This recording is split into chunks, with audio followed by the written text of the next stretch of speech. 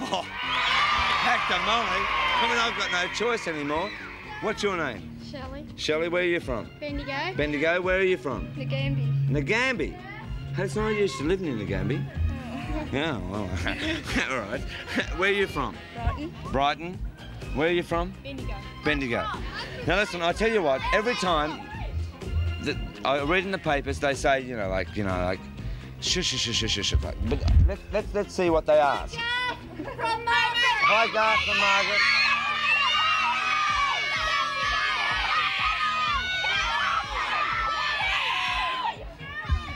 Right. While this is going on, we were in London and we happened to go into Abbey Road Studios and we happened to talk to Paul and Linda McCartney from Wings. Let's have a look at it. Over to Paul McCartney. First of all, you actually started on recording a new album. Yeah. And you've been going, what, for 4 days or something? Yeah. Yeah, we're in the back room of, if you went through there, that's the studio we've been in. And yeah, we just put down some backing tracks for a new album.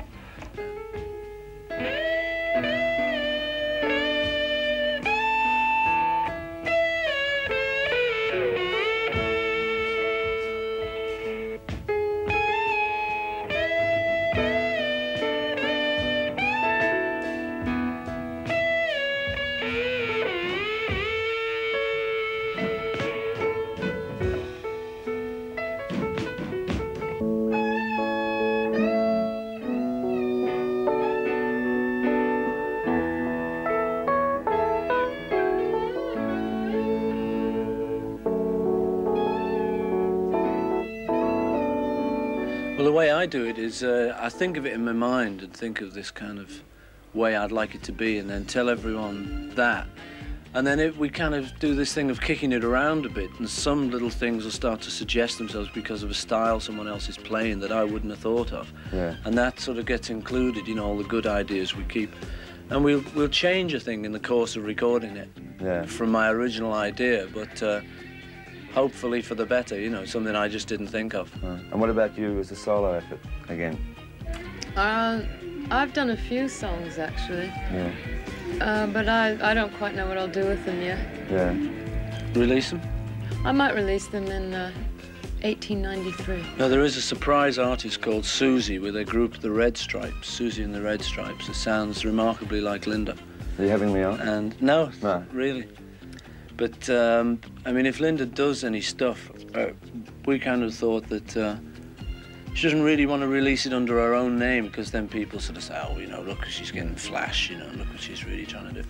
But she's had a bunch of songs, so she's going to release some of them under a name which will be very like Suzy and the Red Stripes.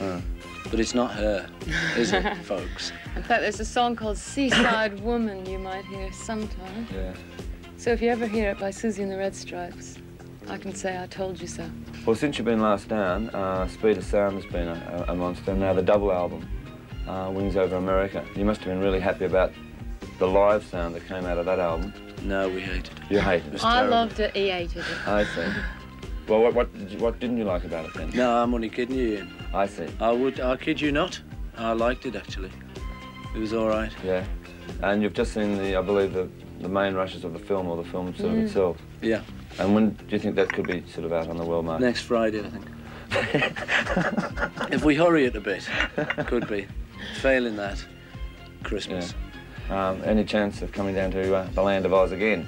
Yeah, yeah, we're thinking definitely. about it, What we're doing this year, though, is we're kind of taking it a little bit easier because we're pregnant. Yeah. I'm pregnant too, and I've got to take it easy. But so we're going to mainly get into songs and stuff this year and kind of change the act around and stuff that we'll be playing and so by the time we come back to Australia, we should have a whole new thing, And so we're going to mainly record this year, but we might see you there in 1978. The whole country's fabulous. The animals, the koala bears. Well, I know. In fact, we're thinking of trying to get them back in the Commonwealth.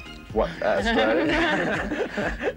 Well, listen, I know I can say for thousands of Australians, we do look forward to the new album because, like your top's down in our country. Great. And hello, Norman Gunston. And goodbye, Ian Meldrum.